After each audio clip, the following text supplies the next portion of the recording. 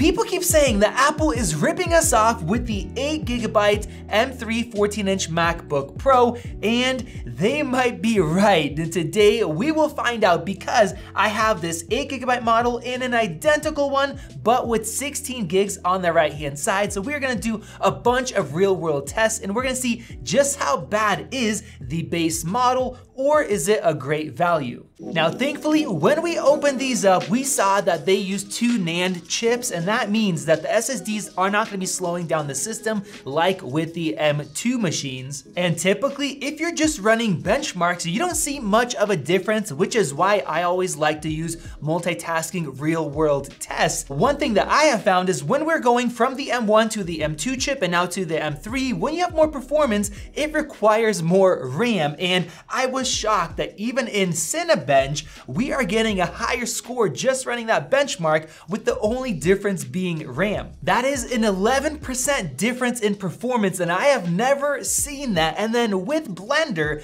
we also were getting crashes on the 8GB version, and some of you reached out and said that's because there's not enough RAM for the performance of that chip. So this is getting crazy. I'm gonna start out with restarting both of these machines to make sure we have nothing extra loaded in the background. And right after the restart, our 16GB one is using more RAM because it has more air to breathe compared to only having 8. Now I'm gonna start out by opening up some websites. I have Google Drive, I have YouTube. Let's do an MKBHD video in the background because I often am listening to a podcast or a video or music. And then a website, a lot of these will have ads that will replay. And this is a much more real world way to test instead of having nothing open but one benchmark. And now this is speedometer 2.1. It's gonna test responsiveness for web browsing and using web-based applications. And both of these are great scores, but you can see the 8GB is already being slightly less responsive with just a few things open. And many of you guys say you never have 5 things open. You have 20, 30, 40 different tabs, especially those that care about productivity. And now I have Blender opened up right here, and I'm gonna go ahead and do this render test. Keep in mind, there's almost nothing else in the background. And unfortunately, just like before,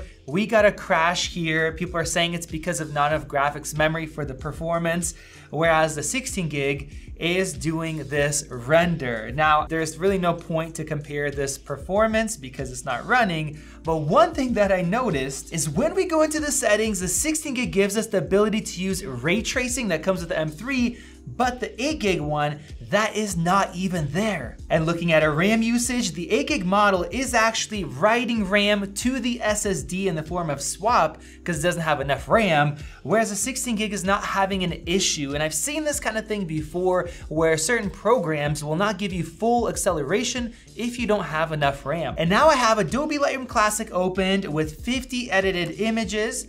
Let's check out our responsiveness. Of course, we have fast SSDs in these machines. Both of them are doing pretty well, and keep in mind, we have not much open in the background. And now let's go ahead and export 50 of these images, and 50 is actually not very much. There's one guy that's a photographer tests 1,000 at one time, and when I did wedding photography, we would sometimes do 1,000, 2,000. And look at that right there. Look how much faster the 16GB is going. In this case, even the 16GB is using some swap, but not 5.6 gigabytes like we are on the 8GB. All right, guys, wow. So now we already tested it out with nothing running but Lightroom. It took 1 minute and 40 seconds. So we see it slowed down just by having 5 web browsing tabs open. But the 16GB version, even with that, took 1 minute and 6 seconds, which pretty much matches up with an M2 Pro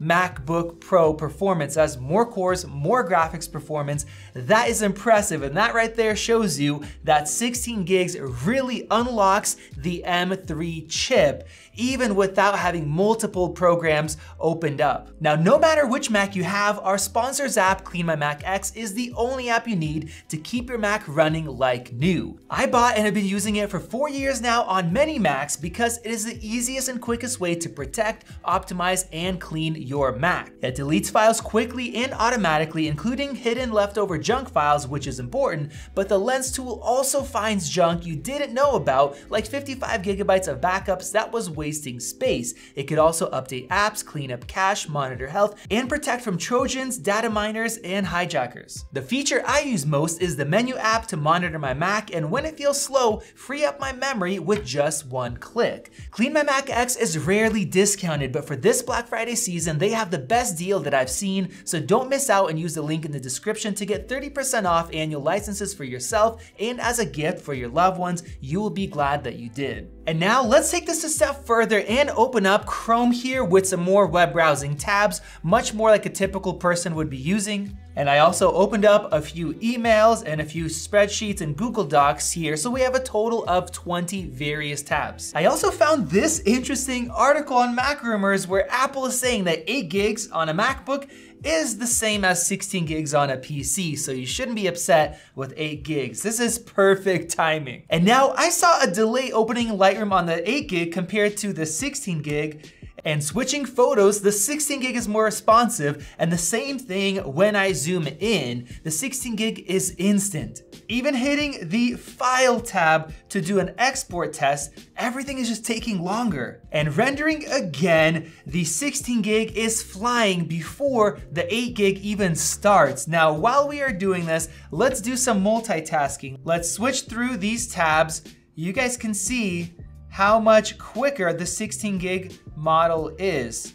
The 8 gig is taking dramatically longer, having to reload that from its SSD, even though the SSD is much quicker than before. And it looks like our Lightroom export is done on the 16 gig model. I pressed this one first, this one opened up first, and this thing is, what, 20%? Not even 15% done maybe? The 16 gig didn't slow down at all compared to the first test, so let's go ahead and do this again, and we'll see if it can actually loop the 8 gig model. Look at this, the 16 gig is done, whereas the 8 gig is at about half. So that means that the 16 gig can do this 4 or 5 times before the 8 gig does it one time. And if you guys check out this performance right over here, you can see that with the 16 gig, we were maximizing our graphics cores using a lot of CPU, whereas the 8 gig model, it's using about half of the CPU and half of the GPU because it simply doesn't have enough RAM